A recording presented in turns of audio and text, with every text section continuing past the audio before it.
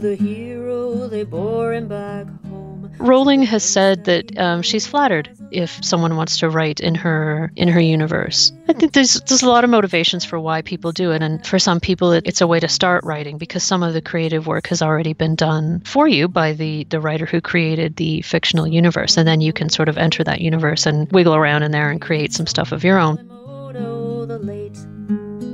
And though it's true, he was often... The tide also sort of metaphorically refers to Hogwarts because Hogwarts becomes a magical center of education and scholarship and a school that endures for over 1,000 years. It's in the magical universe. It's still there today. Born on a Thursday, some say, for he'd always a long way to go. I live in Toronto, Canada, which is a big city, and it gives you lots of choices of things to do. I feel quite lucky. The crowds and the noise, it's a trade-off, but it means I get to do things like belong to a blind sailing club or a blind tennis organization or a goal ball, and so there's lots of opportunities around. And I loved creating audio out of some of that fun stuff. From when Odo was made to the days he was born, that time Turner lay on her breast. It really gave me a sense of why people take pictures, because as a blind person, I'm like, ho-hum, another picture. And that's one of the good parts for me about making audio that isn't just reading. It's lots of sounds. You've got this audio tapestry that's a real thing that triggers memories in a way that I guess photographs do for sighted people. That jewel did strange things to Odo. It made him both Welcome to Blind Abilities. I'm Jeff Thompson. Today we're talking to Christine Malec. She's an author who just released her new book, Before the Tide. It's a fan fiction novel, and she'll explain what fanfic really is. She's also an accomplished musician, a writer, a blog writer, poet, and an audiophilist in her own right. First, we're going to talk about her new book that she just released, some of the processes that she goes through to create these universes and worlds that she'll describe to you. And then we're going to go into some of her audio, her creations, some of her passions. How are you doing, Christine? I'm doing great, thanks. So, can you tell our listeners, what is fanfic? Fanfic is fiction written in the creative universe of another author. So mine specifically is Harry Potter fan fiction, but there's whole rafts of fan fiction. So some people write in the universe of Lord of the Rings or Buffy the Vampire Slayer. You name it, there's people writing fan fiction about it. And it's mostly an internet phenomenon for several reasons, one of which is that because the ideas involved in some of the creative process are copyright, you can't charge for it. And so people aren't really likely to be producing hard copies, which would cost you to produce in a format where you're not going to be able to sell them. So it's largely an internet phenomenon, people writing really great creative work based on the characters and setting of another author. Christine, I've noticed on social media that you will release sections, some teasers or chapters of the stuff that you are working on. Is that part of the fan fiction culture? Yes, a lot of it is published in serial form, so that a lot of the fan fiction websites, this is what I was doing as I was writing Before the Tide, my fanfic novel. I was posting it chapter by chapter as I was writing. And so as a reader, frankly, that would drive me crazy. I would not like to read work in that way, but a lot of people seem to be quite tolerant of it. And as a writer, it's brilliant. I loved it because as I was going, I was getting feedback about what I was writing and lots of encouragement. And often as a writer working on long stuff, long fiction, you just sort of got your head buried in a laptop and you're not getting much feedback or encouragement at all. And so you're sort of laboring away in obscurity. So to publish in a serial way is very satisfying, or was for me. And I'm so grateful to people who are reading my stuff as I went, because like I said, I don't have the patience. I want to sit down with a book and read it at my own pace. But a lot of fanfic is definitely posted in serial form. So some of it's short stories, which are self-contained, but then the longer works like novel length stuff often does come out in serial form. Just occurred to me, I never thought of reading a book as binge reading. Oh, really? I do. I definitely do. Well, I think it's kind of funny because people talk about binge watching. That's sort of the new phrase, and it's almost phrased as though it's bad, like you're binging with excessive consumption of. But it's no one thinks it's too strange if you sit down and read for 4 hours. Well, maybe some people do, but yeah, if you sit down with a book for 4 hours, that's just reading. But if you watch 4 hour-long episodes of something, all of a sudden you're binge watching. So I don't know what that means, but I've often been struck by the phrase binge watching as opposed to just sitting down with a book. Christine, speaking of books, why don't you tell our listeners about your newly released fan fiction book, Before the Tide? So Before the Tide is a story of the 4 founders of Hogwarts being the wizarding school. And Rowling gives us little tidbits about them in her books. And because my passion is historical fiction writing, my imagination was just always trying to peer around the borders and see what's behind the legends. So I built up a story which takes place in 1066 in England. And the 4 founders come from, I've created lives for them and histories and backstories. And we meet each of the 4 founders, and then they meet one another in Sussex in England, which is where William of Normandy landed his invasion fleet. And war is appalling and terrible, and it makes for some pretty amazing story material. And so things happen around wars and battlefields that change people's lives. And as a writer, it's hard not to feel the pull towards those points when you want to tell stories. And so these 4 meet in Sussex, and various circumstances come together, and they find themselves on a journey heading north toward what will eventually be Hogwarts. Hogwarts, the castle, is the fictional place, is located in the Highlands of Scotland. And so the 4 of them, guided by several mysterious forces that become clearer as the story unfolds, they find themselves on a journey with a few other people headed north, and along the way they encounter many strange creatures and people who are not quite what they seem, and magicians, magic people, magic folk living in quite a number of different ways. And all of their experiences make them really reflect on what they want, what choices they want to make, and what things they saw in their lives that led them to found the legendary school of Hogwarts. Wow, and you build this all from thought bubbles. Well, partly from someone else's thought bubbles too. So I took the basics of the world built from Rowling, and I also tried to maintain some of her light-hearted tone. And so in the first, not so much in the Deathly Hallows, but in the first 6 books, the plots are complex, and sometimes the endings of the books are quite serious. Very serious things happen, but she writes with a light touch and a sense of whimsical, fun, inventiveness. And so although this isn't a story about children, there are some kids in it. And, the issues that the characters are thinking about are adult issues. But part of the fun and the challenge for me was I can be a bit intense and serious sometimes. And so this was a really good opportunity for me to keep thinking about writing serious issues in a lighthearted, more lighthearted style. And so that was a fun challenge for me. And I think I did fairly well with balancing thinking about larger issues in the world and the magical world, balancing that with a sense of fun, which is one of the best parts of the Harry Potter books. You just grab hold of some of those ideas and go with it. And you just go with it. So it's kind of a funny thing to do, to write fan fiction, because you don't sit down to think, I'm going to write a best-selling novel and make $1 million, because you can't make money off fan fiction. For one thing, you can't sell it because the ideas are a copyright. So if you sit down to do it, you've got other motivations. And for me, it was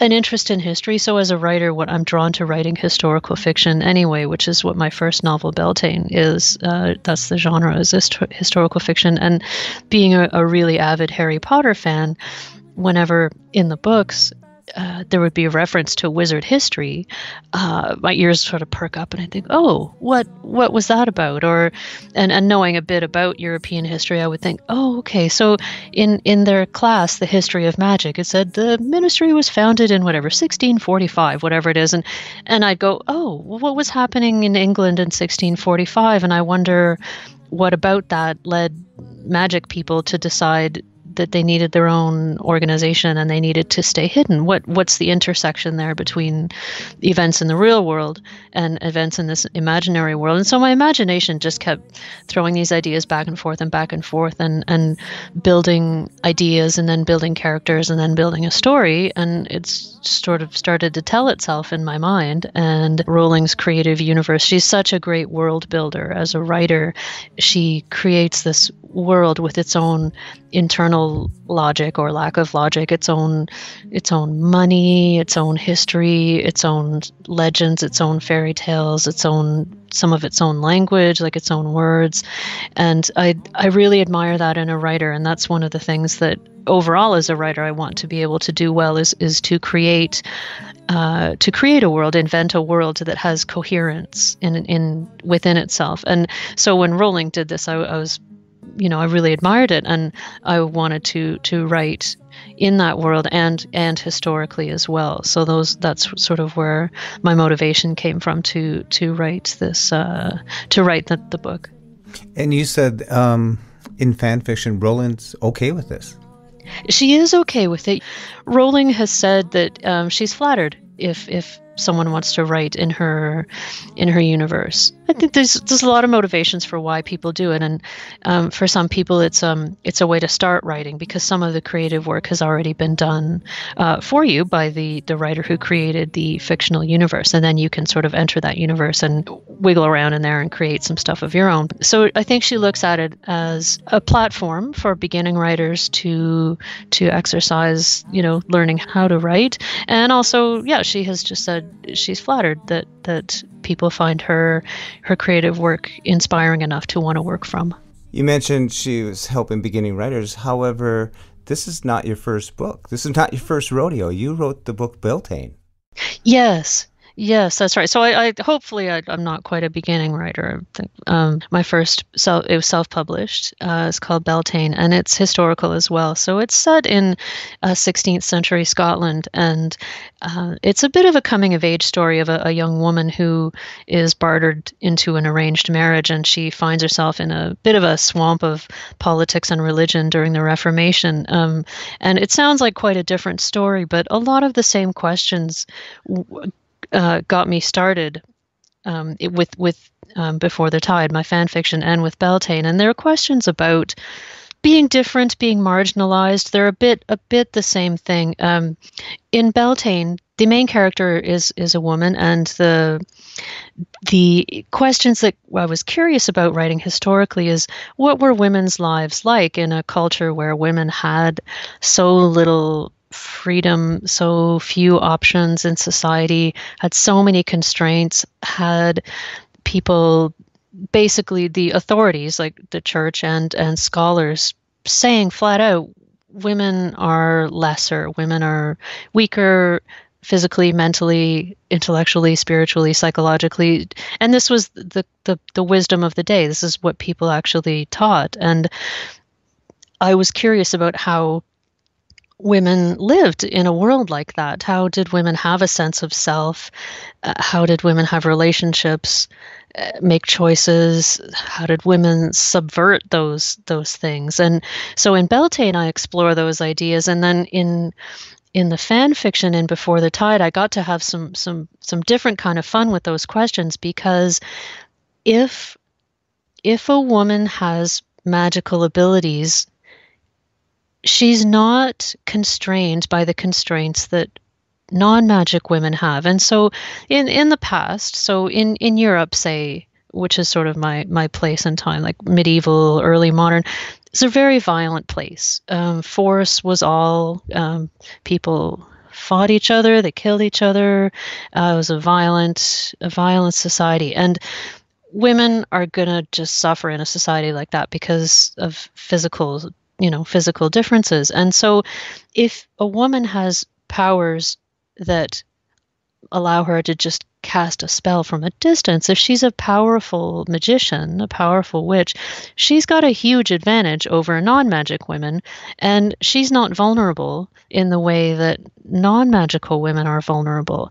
And so these questions about women's lives and how women survived physically and psychologically in seriously patriarchal cultures are sort of at the root of both of my books. And in the fanfic, I could really go wild and make female characters who weren't vulnerable in the ways that non-magic women were in history, and that gave those characters a lot more latitude and a lot more freedom in the world and in their own minds as to how they wanted to live. So I stretch this to other areas of diversity too, but the story, the Before the Tide, the fan fiction, is not a story about women in the same sense that Beltane is. It's a much more of an adventure story and much more lighthearted, but those issues were common for me in both books. They're issues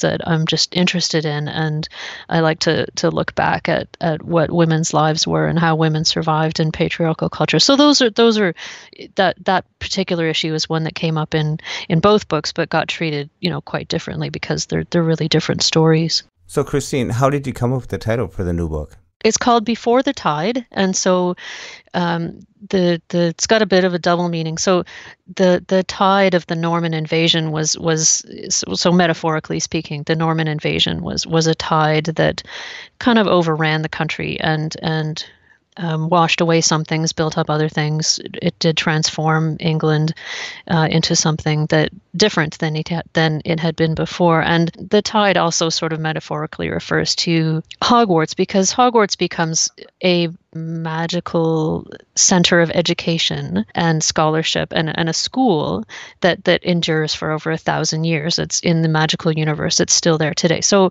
really important place, really important idea that there can be a place for all magic people, but especially for children to go to learn how to be witches and wizards and to be safe. So the tide refers to that as well, the tide of magic people pulling together and making a world where they can be safe from outside forces. So that one of the themes in Before the Tide is that magic isn't quite as stylish as it once was. And so as the church became more powerful, magic and the fear of magic grew. And this isn't something I'm making up. This is just history. People who had magic were becoming more vulnerable, more open to persecution. And so the tide also refers to the tide of public opinion turning against magic, the tide of magic people choosing to make a place for themselves, and the tide of the Norman invasion, which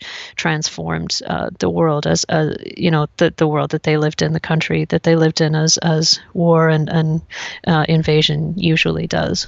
Christine, you're talking about these universes, these worlds. How do you go about writing a book when you have all this the entirety of everything? People, norms, values, and all that. Where do you start? How do you juggle all that when you're writing your book?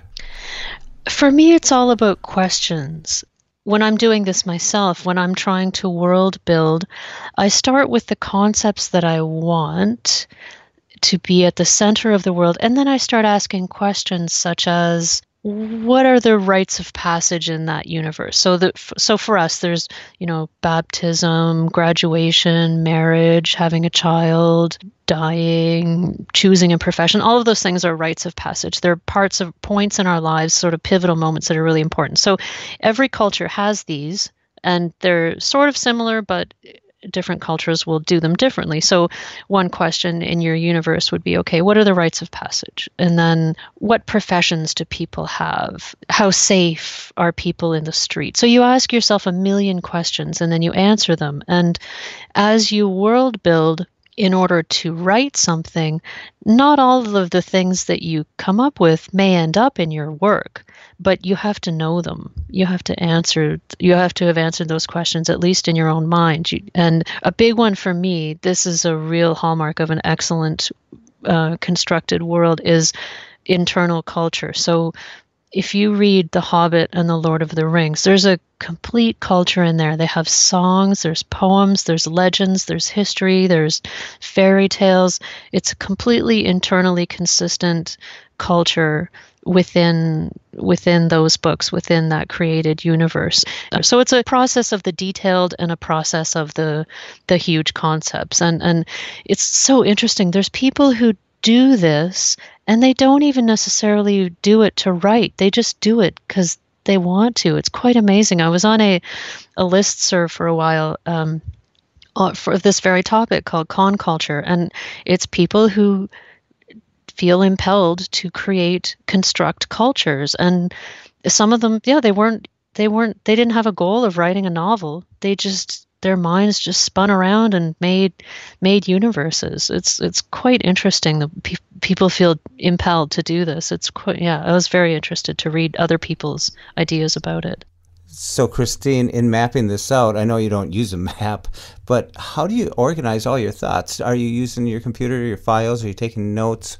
What's your process? So I'm writing as I go. I'm taking lots of notes. With the fanfic, it was easy because it's all been done by Rowling. So I was just able to just take that and run with it. But I'm working on something now, which hopefully will become my next novel. And it's set about 8,000 years ago, and it's a time that archaeology knows some things about, and we can guess some things, but mostly we don't know. So that's the great thing for a fiction writer, is you can get in there and just, wander around and create your own stuff. So I've got files on names. How do they choose their names? They have a naming system. I've got stuff on their creation myth. I'm still working through the rites of passage. What things do they find? What are taboo? What's completely forbidden in their culture? And so I'm keeping notes. I've got a whole file folder full of historical research, and then the plot stuff, and then just the straight up world building. What does their society look like? So I'm definitely taking notes as I go, and I keep adding to them. I'm not completely immersed in the project yet, so I want to jot that down. So I open the file, add some stuff, and then when I'm ready to sit down with it all, it will hopefully shape itself into something coherent. But I'm definitely writing stuff down, because internal consistency, as you say, is key to making a convincing world. I'm thinking of multi-personalities, but Christine, how many universes can you juggle at one time?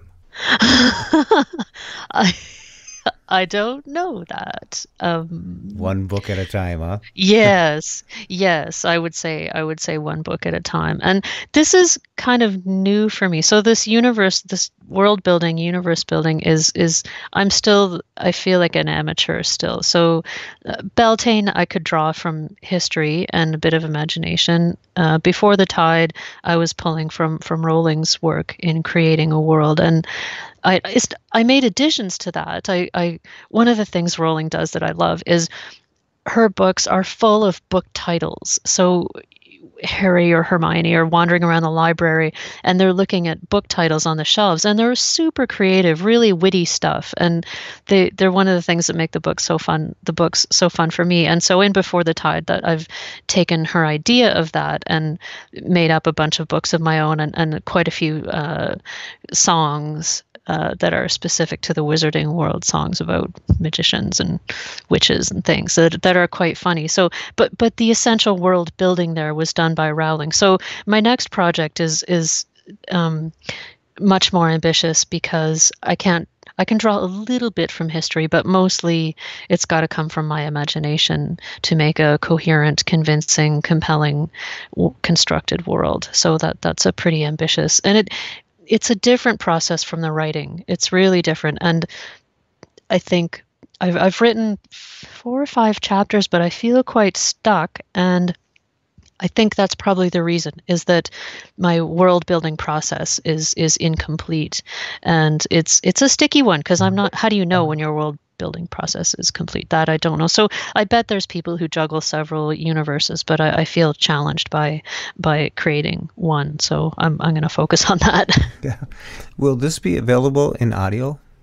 Yes. So on my website, there will be options for downloading a text file, or you can download the audiobook in a zip file. So it's will be available in MP3 format, and it's about runs about 14 hours long. So I did the audio production myself, which is a little risky because people say your authors shouldn't necessarily read their own work, but I wanted the challenge of especially as a blind person, reading on a good pace and with smooth, good, well-shaped sentences is a challenge. And then I also wanted to experiment with learning accents, which is a whole other kettle of fish. So I dove into that a little bit. So some of my characters are from foreign places, and I've experimented a little bit with making accents and making character voices, and I'm blind, so I've listened to tons of audiobooks, and definitely I know what I like and what I don't like. So I tackled that, because having an audiobook produced by a professional is very expensive, prohibitively expensive. So I took it on myself, and making that available on the website as well. Now, you mentioned music, and I was skimming through your website and looking at some audio versions, and one of them started out with a song. I believe you're playing the guitar on that, too. Oh, was it Odo the Hero? Yes. Odo the hero, they bore him back home to the place that he'd known as a lad. They laid him to rest with his hat inside out, and his wand snapped in two, which was sad.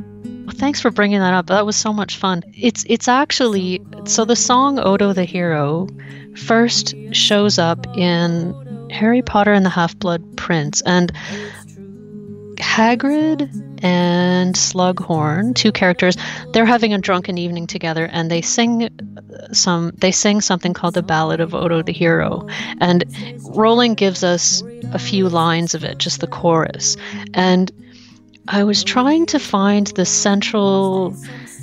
was a central piece missing from the plot of Before the Tide, and I'm really interested in music. I like music a lot. I play it and I listen to it, and this idea of Odo the Hero kept running through my mind, and I didn't know what I wanted to do with it. And the story, so you never know what the story of Odo the Hero is, why he's a hero, and so this story built itself in my mind. And when I was stuck in the book, in the plot, I started making up this song. It started out as rhyming verse, so it's the story of Odo the Hero told in rhyming verse. And Odo the hero, they bore him back home to the place that he'd known. Becomes the center of how the four founders meet and why they end up going on a journey, a quest together, is because of something that Odo did.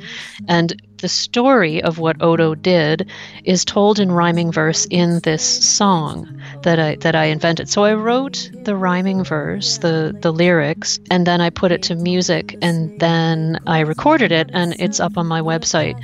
So it's called The Ballad of Odo the Hero, and it is essentially the kernel of Before the Tide, of the fan fiction novel. And thanks for bringing it up. Actually, it was very interesting and fun to do, and I'm pretty pleased with how it came out. He'd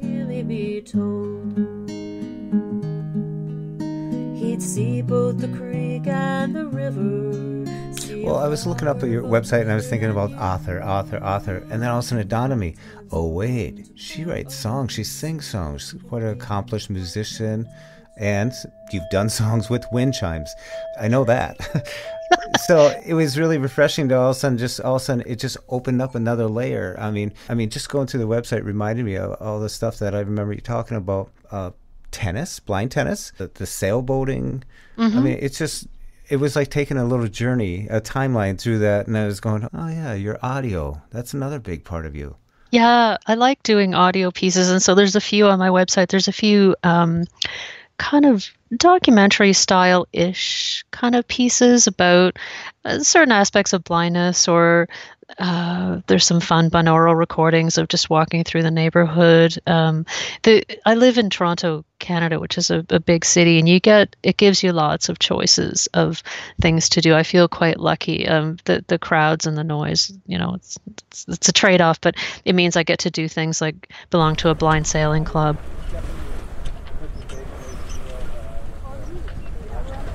Or a blind tennis organization, or a goal ball. What you're hearing is several games going on at the same time. Oh, I did, yeah. Yeah, it would have been a really fast one. Okay. So I would have tried to say back up, hard right. And yeah. You'd Oh, go okay. Back, you'd back up diagonally to the right. Okay. Ready. And so there's lots of opportunities around, and I loved creating audio out of some of that fun stuff, and throwing it up on the website, and just let people check it out. Yeah, I really enjoyed your trips that you took. It almost felt like I was right there. There's a series on my website of, I think it's 8 blog posts about an incredible trip that my partner and I took with 2 friends. We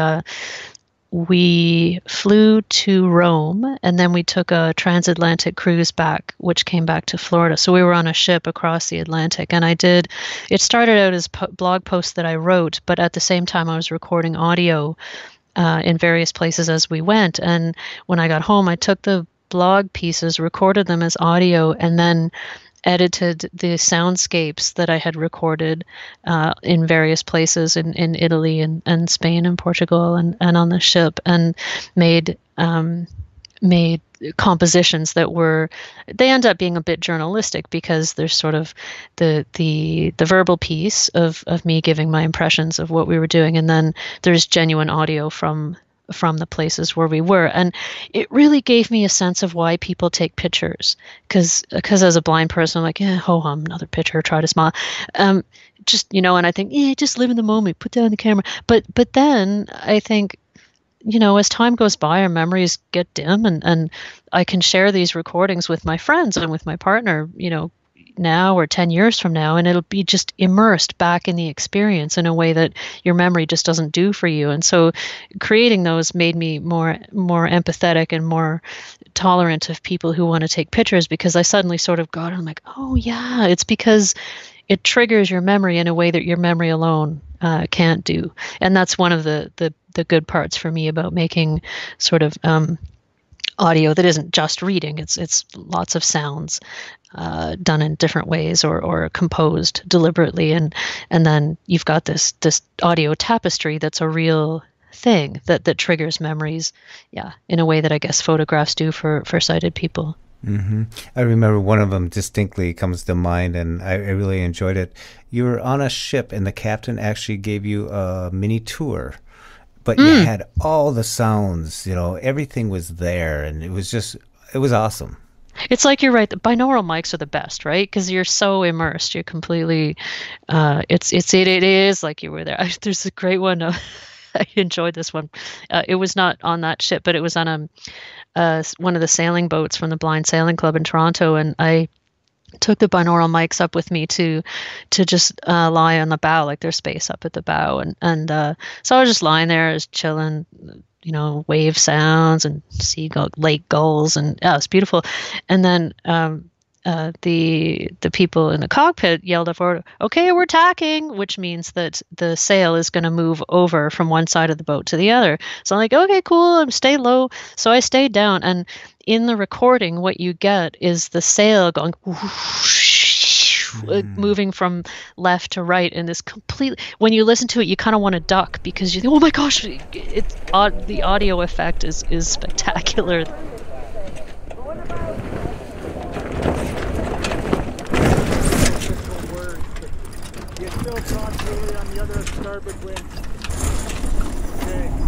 It's like it's going right over your head, and binaural mics are just endless amounts of fun. Yeah, a picture has 1,000 words, but audio canvas, wow. Yeah, a picture won't make you duck, right? Honestly, like I listen to it, I know it's coming, and I still hear like moving, and I sort of lower my head because I think something is actually moving over my head. So it's a more immersive experience, and it's part of the reason why my Before the Tide, I've done an audio version of that. I recorded it myself, which is it's a big risk because a lot of people say most authors should never read their own audiobooks, and so I did it with some trepidation. But part of the reason is for my blind friends or blind people who enjoy audio more than e-text, which definitely includes me. I'm not a big e-text reader, but also for just any reader who wants a more immersive experience, because you can read text off a tablet or off your computer, or you can have a somewhat richer experience by listening to it. And I'm interested in the sort of increased popularity of audiobooks among sighted people. It's great for blind people because it means tons more titles are available and more quickly. And I'm interested for, I don't know what it means, but it seems to mean something to me that sighted people are interested in that as well. Can you tell the people what your website name is? Yes, I will say it and then spell it. So it's beltanethebook.com. So that's the title of my first book. So it's BELTANE thebook.com. And so there's a whole bunch of stuff on there, and the prominently displayed there will be the fan fiction called Before the Tide, and as well as links to purchase Beltane, which is my first historical fiction novel. And there's sections with songs and stories and music, and there's sort of audio documentaries, and it's pretty busy. There's lots of stuff going on there. It's very accessible. Oh, thank you. My partner designed it, and he's blind, so definitely accessibility was at the top of our list of things we wanted there. So when can people expect to see Before the Tide? All the pieces are in place. It's going to be posted any day, probably this week. That's exciting.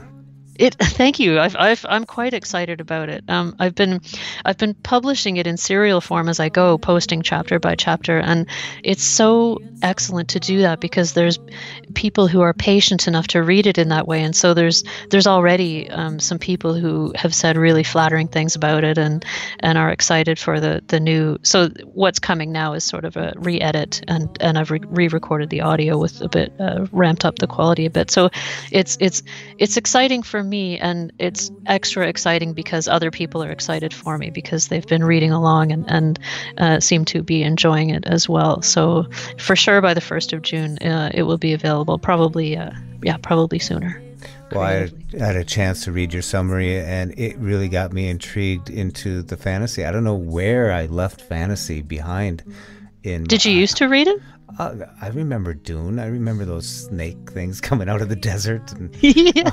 I mean, Buck Roger. I mean, that type of stuff. But yeah, I was there at one time. I was all about that. Wizards, a whole bunch of stuff. And, you just don't know where. Maybe it was kids. Maybe it was I don't know what it was. That ain't the real world. That's not the real. You had enough to deal with kids, right? Yeah. I got them the book, though. I got them Harry Potter stuff. Yeah, anything to get kids reading is definitely a good thing. I read this is totally tangential, but I read this great, I think it was Rowling who retweeted someone who said, "Never make fun of someone for mispronouncing a word because it means that they first encountered it while reading." I was just like, yes, that's brilliant. Yeah, and I just keep thinking about that. I read that months ago, and not that I would ever make fun of someone for mispronouncing a word, but it's so true. I think about it now. Anytime I hear someone mispronounce a word, I think, oh, you obviously know what the word means, but you haven't said it right. So, yeah, you read, and or that's they're great. Visually impaired and they're speaking how your screen reader reads it. That's true too. That's true too. Quinoa. We have lots of food words around the house that Jaws just mangles into incomprehensibility. So we have quesadillas and quinoa casseroles, oh, yeah. ravioli. stuff like that. You gotta love it. You gotta take it in stride. You want all the accessibility and all that, but Yep. you'll take a quintuple once in a while. I'll take it. There you go. Well, Christine, thank you very much for coming on and talking about your book. Thank the new you. release, all your other books, the processes that you go through to create these worlds and universes. It's like, wow, it's fascinating. Well, thank you. I've enjoyed the conversation. I love talking about writing. Well, thank you very much. Odo the hero, they bore him back home to the place that he'd known as a lad. So fun talking to Christine Malec. As you can tell from her writing, her blogs, her audio, that her passion for what she does just rubs off on you. You almost enter her universe when you're around her. So go check out her website, beltanethebook.com. That's BELTANE, thebook.com. Check out her audio, check out her blog, check out her reading, and be sure to check out her just released fan fiction book, Before the Tide. Once again, thank you for listening. We hope you enjoyed, and until next time, bye-bye. Odo, he found himself in the south, though why, he wasn't quite sure. When we share what we see through each other's eyes, we can then begin to bridge the gap between the limited expectations and the realities of blind abilities. The realities of blind abilities. For more podcasts with a blindness perspective, check us out on the web at www.blindabilities.com, on Twitter at blindabilities. Download our app from the App Store, blindabilities, that's 2 words, or send us an email at info@blindabilities.com. Thanks for listening. One of the striking things about being on the ocean for me is, well, 2 things. Technology makes the world seem quite small, but to us puny little people, the world's actually really big. And when you're on the ocean, you get much more of a sense of that than in any other experience that I've had.